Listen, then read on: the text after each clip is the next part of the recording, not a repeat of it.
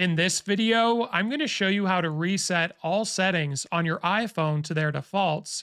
And do bear in mind, this isn't going to delete any media or data on your phone.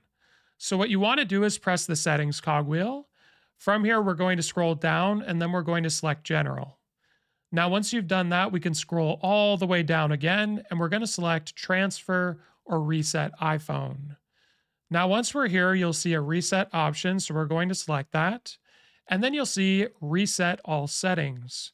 So if we select that, it's going to ask us to input our password. So I'll let you go ahead and do that.